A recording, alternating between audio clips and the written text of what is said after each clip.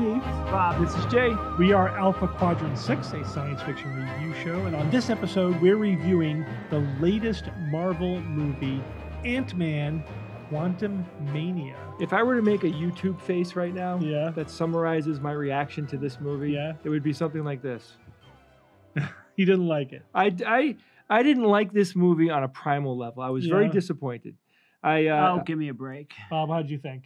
It was a lot of fun. I recommend it. It's worth seeing. It was totally enjoyable. What? It could have been better. Absolutely. There's problems with it that could have made it from a good movie to a great movie, but it's still worth seeing. If you enjoyed Ant-Man 1 and 2, absolutely watch. You absolutely watch. I didn't laugh once. The humor was almost non-existent in this movie. The writing and the dialogue were terrible. The world building was terrible. I felt like halfway through the movie, I turned to Steve. I was going to say to him something derogatory about the movie, and then I realized that once I started, I wouldn't stop. So I decided not to do it. It's not that bad. It's bad. Check it out. It's fun. It's a fun movie. It's well worth it. Especially if you like the first couple of movies. I mean, but the point is, they did such Marvel on average. If you average out all the movies, they're way more hit than miss. Marvel has done a fantastic job. This is a miss for you. Almost unprecedented. Yeah, but that's why the quality of this movie didn't hold up even close to the other ones, even close. And the other two Ant-Man movies were way more fun, way more. Like the stories were better, the dialogue was better, the character development was better. I just felt like this movie was like, hey, let's make another Ant-Man movie, and like they didn't care about the script at all. They phoned it in. Totally. That's how I felt. I just think you're exaggerating the whole how bad, the bad problems. Well, let's talk about it. I think you're both right. I'm kind of somewhere in between the two of you, although I think I'm a little bit closer to Jay on this one than you, Bob, because.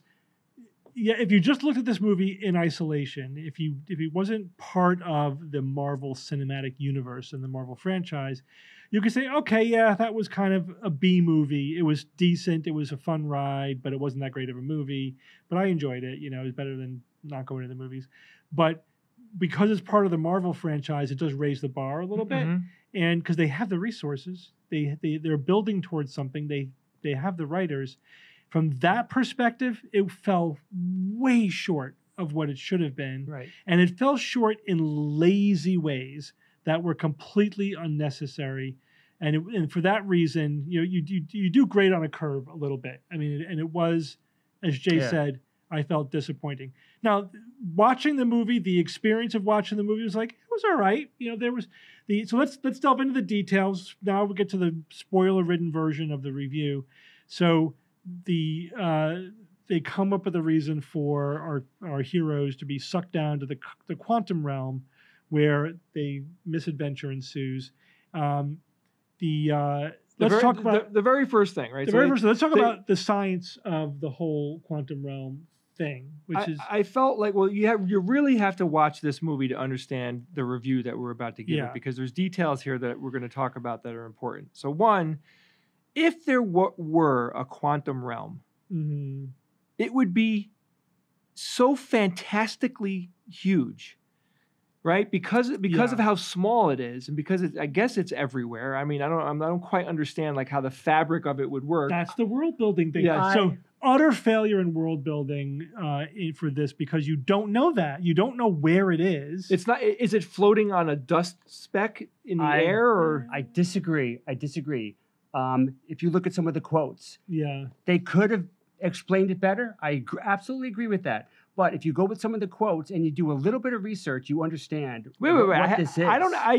Bob, you absolutely can't throw out there that I have to do some research to enjoy the movie. Well, then let's look at some quotes then, where Janet says, when she was describing the quantum realm, she says, you weren't able to look deep enough, not through the void and subatomica. And then, this one's important. It's a place outside time and space. So this is not the quantum realm. I will say that the name of this movie is probably a misnomer. It really should be Microverse Mania. It's not really our quantum realm. There is now of course I had to Google this because she mentions the subatomica. What is that? That's a cool word. And I did have to do. I did a little googling, and I found out what it was. This is more. This is not a universe within a universe. This is more of a parallel dimension, which makes it similar to the multiverse realities. So this isn't something that if you just squeeze yourself down, you're gonna see this universe. No, there's actually an artificial, a constructed nexus that you go through. And so subatomica, what is subatomica? Bob, that's a planet. Bob, gee, this is Bob, a parallel universe. None of this was in the movie. And I said they could have explained that better. Yeah, but it's a major flaw. It's a major flaw because as I'm sitting there, with the title of the movie bouncing around in my head, I'm thinking that they went down to the quantum realm, and there's a planet or a universe there. That's a failure. They failed to communicate properly exactly what this really is. This wasn't just a failure to communicate, Bob. I think they have a very vague idea about what it is. What you're saying doesn't even make sense. In the movie, they quite clearly are shrinking. And they are going through stages of shrinking. And that shrinking puts you through this artificial nexus that brings you to the microverse. This is not what we would consider the quantum realm. But what is the microverse? How big is it? It's got world subatomica that Janet references is a planet. It's a star system. And there's a planet called subatomica? Yes. It's not a subatomic world that you're shrinking down into. No. I disagree. I don't even agree with all of that stuff. Yeah. No, I think terrible. This is what they meant. I like the movie less because of what you just told me. That makes it worse. Even worse. It's a confused mess. And I agree with you. I agree that needed to be communicated better, and that was a mistake on their part. But the reason why I like this discovery that I made is because it's not yet another gimme that we need to say, oh yeah, there's a universe at this subatomic realm that we just don't see. It isn't that. All right, it's the fact that I'm not even convinced that that's the case. Yeah, it is, Bob. She specifically references. Okay, all right, but you have to subatomica let me do a parallel here to poetry. Mm-hmm. If it's not in the verse, it doesn't exist, right? Meaning that you could interpret a poem a lot of different ways, but you have to be able to use the text to back yourself up and say, yeah, well, it's in the text. I can interpret it this way. This isn't an interpretation problem. The information that you're giving me isn't in the movie. Yes, she says it's not inside, it's outside of space and time. But what does that mean to you? It means that it's not in our reality. But Bob, that could be a description of the quantum realm because quantum mechanics does exist in a way. It's not the same space and time. Bob, in the movie, they have Pym. Pym, the guy that created the Pym particle, that is a genius when it comes to this. All they had to do, once they go down and they're there, and he's like, this isn't the quantum realm. This isn't it. This can't be it because this isn't this. I think we're actually blah. I agree. If they did that, then we would have something to wrap our head around. I agree. But so I'm going into it, and it even doesn't matter. Steve said it. It doesn't even matter. Because once we're there, once we get to this location, wherever it is, and how weird it is, it's not really a planet. There's like lots of big things spinning around. And there's a lot of things in the movie that seem to be derived from the notion that this place is very small, right? You must agree with that. It's the microverse, but it's not what we would consider the quantum realm. That's why there's like a paramecium at some point that's as big as a whale. It's a parallel dimension. It's not a universe within the universe. Right, that's accepted canon in Marvel. Jay, I'll say it again. I agree with you. This was not communicated well. But when someone says that's not how the quantum world is, I have to say, but it's not the quantum. It's really not the quantum realm. Bob, let's get past this point. That's all I'm saying. But the point is, that's all I'm saying. But so it's like a Disney World version of something real. In other words, they created this parallel universe that is quantum themed. Even it has this theme of being very small, but it really isn't. It's really outside of time and space, whatever that means. That means gobbledygook, nothing, and it's small to an undefined degree. We're not really sure how the physics are supposed to work there. It's weird because the quantum world is weird and this world is weird, so we're going to call it the quantum world, even though it really isn't. It's the micro world, but we really aren't really sure what size it is, but it's really small. It's a confused mess. Right, the world building, and not just in communication, in conception. Right, conceptually, it's a confused. The mess. world building is a complete train wreck because. Like I agree with what Steve said. Like I have this sneaking suspicion that the writers don't know. They didn't really. They're throwing out sciencey terms without any idea of any real conception of what it is. It's technobabble at that point. It's technobabble world is what it is. Not only that, even if we put all of that aside, and it's just this other place, right? It's like Narnia. You go through a closet and you're in a different world. Fine. The world building from that perspective was also horrible because how big is this world? What's the metaphysics of this world? Are they on a planet? Yeah, I think it is. But it doesn't look that way to me. You have no sense of what watching the film. I'll give you a great example. What's the geopolitical structure? No place had a name. There wasn't like we're from blah and you're from blah. It was just one city. Yeah, it was like just one big area. Well, how about this? Where the humans come from? Yeah, why are humans there? They should have populated it with bizarre creatures and no humans. I agree. They didn't even commit to their own premise of it's a weird place. It's a weird place with humans. It was populated predominantly by humanoids. Yeah. If not straight up humans, right? Which is weird. And again, I love the bizarre creatures that were there. But this is some of them are interesting. This is where double down on that. Smart writing has to click in.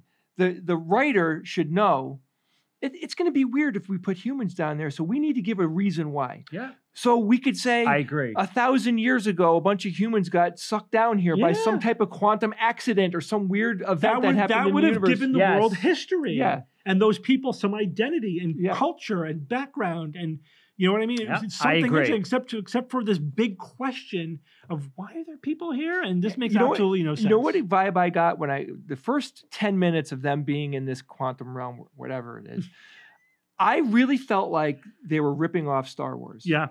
I say at some point, totally. Oh, totally. Total Star Wars ripoff. And what if I told you, and tell me if you think this is a fair summary of this movie, where the protagonists get involved with a band of plucky rebels who are fighting against a dark lord who is using legions of faceless stormtroopers to take over the world.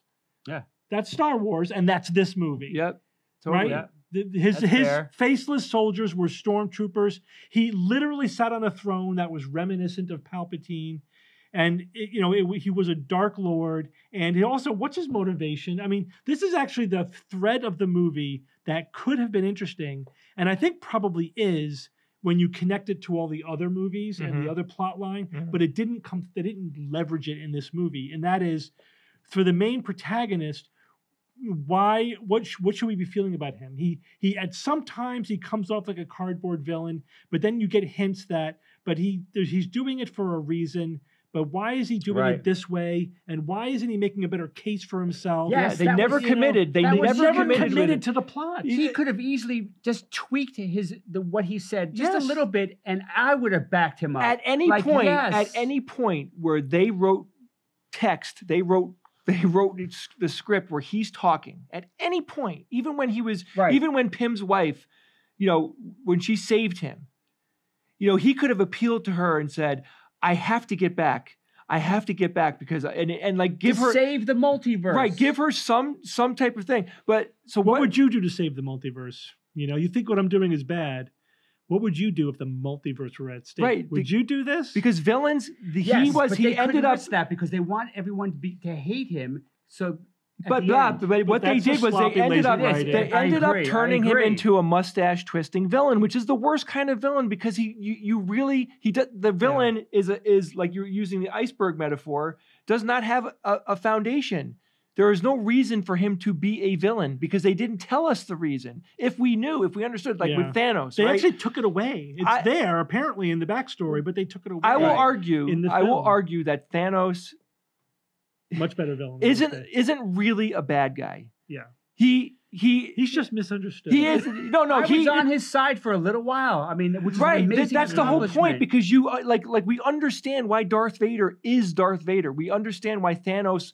We can understand why Thanos is deciding I'm trying to do something good for the universe. From my perspective, half the people need to go because of these reasons. Okay, at least there's a motivation. There's a modus operandi. With this villain, he was a cardboard mustache twisting villain because they gave us nothing. So the whole time, I'm like, I'm not entertained by the actor's acting. I didn't think he even acted well. He's a good actor. Oh, he's a good actor. But they gave him nothing to it's act on. It's a disservice to the directing and the story in this movie that it's such a good actor gave such a flat performance. Yeah, his performance was flat. He probably squeezed out every drop of lemon juice he could out of what they gave him. You can come up with such a better version of that character in just 5 minutes of thinking about it. He had to escape to fight his other selves from destroying the multiverse. That gave him good motivation. But then he couldn't escape, so he said, well, while I'm here, I think I'll conquer everything, and be a bad guy. Right? That's the best I could make of it. Yeah. Rather than, I need to do this in order to be able to escape and in order to fulfill my thing. And this is just a temporary, sketchy thing, like gray zone thing I have to do. Like bad guys have inspirations. They have things that they want to accomplish, and they have motivations to do that. And they gave this guy nothing. All right, so that's that. So we world building was terrible. The characters are cardboard and flat. The plot was a confused mess. And the only thing that held together was a direct ripoff of Star Wars without any new elements or really new imagination. I'll give it to them here. There was no humor in the movie. I agree with Jay. There were parts of it were pretty to look at. Yeah, there was some cool. They did some cool character creation. Yeah. There were some interesting weirdo creatures. Yeah, one of them in particular, that gelatinous little guy that was running around. I felt bad for the actors during the movie though, thinking that, oh my God, they are completely surrounded by green screens. For a good chunk of this movie, it's all green screen, and they must have been like, "Oh my god!" They didn't suffer as much as I did through the film. I know, right? At least they got paid millions of dollars. I had to shell out $9 to see that travesty. You saw the movie. I asked you what you thought, and you didn't. You were not talking like this. I realized that as you think about this, you see the failings become more prominent as you really dissect. Well, that's a good measure of a movie. After you see me, I had all these complaints at the time during the movie. But they do bother me more over time because the more you think about it. After you see a good movie, you end up liking it more and more the more you think about it. And the more you realize, it's really interesting, and the characters, and you feel like you want to talk to somebody about it to explore some aspect of it. Right. And then with a bad movie, like you may have enjoyed the ride a little bit, but the more you think about it, the more all the bad stuff that didn't work bothers you and really starts to gnaw at you, and it just leaves an increasingly sour taste in your mouth. And that was my experience with this movie. Wait, here's the death of any movie, right? You're 90% of the way through. You're 98% of the way through. And you're watching like the last thing happen, and you don't care. And you don't care. You don't care. And it's like, oh, look, he got up again. He wasn't really dead. I saw that coming a mile away. How many tropes are they going to throw at us? Like at the very end, you think that, maybe Ant-Man and the Wasp are trapped. Yeah. And wherever, right? I thought that would have been provocative. Oh, shit. The movie ended and they're trapped in this universe. What the hell? Okay, no, but it's fine. So they save him at the very end. The portal opens up and they're going to step through that portal and go right back home where they were, right? I'm like, I didn't care at all. I didn't care that they got saved. It was more entertaining to me to think that they don't get saved, which I was searching for things that were provocative about the film in order to entertain myself, and I couldn't find any. Even the ants, you didn't even like the ants, Jay? I love that whole little minor plot. It was okay, but it was cool. They could have built it up more. Here's the thing. I wouldn't have minded more of that because they were fascinating. But this movie, I think 3 or 4 times pulled the last minute, cavalry riding intro. Yeah. Oh yeah. 3 or 4 times. You can't do that 3 or 4 times in one movie. Where it's like, this guy that's not in this scene for the last 5 minutes, he's going to come in and save this scene. Right when it looks like everything is going wrong. When they actually get defeated, this is the thing that bothers me. They actually get defeated. The thing that they left hanging out there was going to come in and save them, and you knew it every time. Yeah. Every time you saw it coming a mile away. And the way that they I don't know if they actually killed the villain, because in this movie, like, people die, but they don't die. But like the way that they killed the villain was like they kind of smushed his body into his energy source, I guess, whatever, right? And he survived, and he'll be back. They're gonna have to go and get him. But that scene happened. They finally get rid of the villain, and I'm sitting there and I'm just like, that was so anticlimactic. It was Yeah. so not impressive. It was so not emotionally jarring in any way. And if I don't care, it doesn't matter how pretty it is. It doesn't matter how good the special effects are. Nothing matters if I am sitting there and I don't care, right? Like that's. I mean, you know, I like the character of Ant-Man. Yeah, I like love the Ant-Man. actor. I do too. It was fine. His daughter was good. Yeah, the father-daughter stuff, I'm a sucker for that. That was fine. But the villain was nothing. Again, it was a good actor, great actor. The villain, I felt like, you know, like they didn't go either way. Like they didn't make you care for the. Like they didn't make you think, oh, he's got a point. Oh yeah, maybe should I be rooting for this guy? Like they didn't go that. Yeah. They didn't go that way, and they didn't make you hate him either. At the end, it was just meh. The main villain of the story, I didn't like feel like anxious for him to be defeated. He felt nothing. Or He should have conflicted or any. I didn't feel anything about it. Yeah. He should have been more Thanos-like in Something, in our Bob, feelings something. for him. Anything, go one way or the other. I don't disagree. Maybe he was, you know, life in that realm for him was so horrible for 10, how many years was it? 30 years. That he became twisted. Yeah, that could have been it. But he wasn't twisted. No. He wasn't tragic. He wasn't misunderstood. He wasn't anything but poorly written. Right. And that was just, it made the whole thing fall flat. The whole thing fell flat. I'll give you a really good example of just horrific writing. Yeah. All right. This might be the last example I give because I this video. I think we've wrung this. No. out. But this is like it in a nutshell. Okay. So the basic story that we have here, and I hate the fact that I can't remember characters' names. That's how bad the movie was written. I don't know what Pym's wife's name is. I should. Janet. Janet. Okay, Janet, Dr. Pym's wife, who was apparently stuck in this micro universe, whatever it is, for a very long time. She gets rescued from this universe, is reunited with her family, and tells them virtually nothing of what happened to her in the micro universe. She told them nothing. Wait, I'm not done. I got to finish this, Steve. So now they are sucked back into the very place that she was. She knows where she is. She knows players. She knows the way this world works. Yeah. And her whole family is there. She tells them nothing. It would be like me falling overboard with the two of you guys, and Steve knows exactly how to survive in the ocean and how to get rid of the sharks and how to Aquaman. And he tells us nothing until 2 seconds before we're about to get killed. Then he's like, maybe I should have told you how to. Yeah, so they obviously retconned the whole thing, right? They didn't plan it from the beginning. So they needed some reason for her not to have told them this huge story. And what they came up with was, yeah, I probably should have told you. That was it. That's what she said. That was the whole reason why she never told them about it. Yeah, I probably should have told you guys about it. And then they wanted to do the slow reveal, so they didn't have her download them at the beginning. And the reason for that was, I was trying to protect you. How? Yeah, from how what? Was keeping them in ignorance protecting them from what? I mean, you gotta be kidding me. It made zero sense. It was inanity. So this is what happened. It was the laziest writing you could possibly imagine. They literally didn't spend 5 minutes thinking of a retcon for that. It took me a half an hour to recover from that. I thought about it for a half an hour as the movie was going by. And I never do this.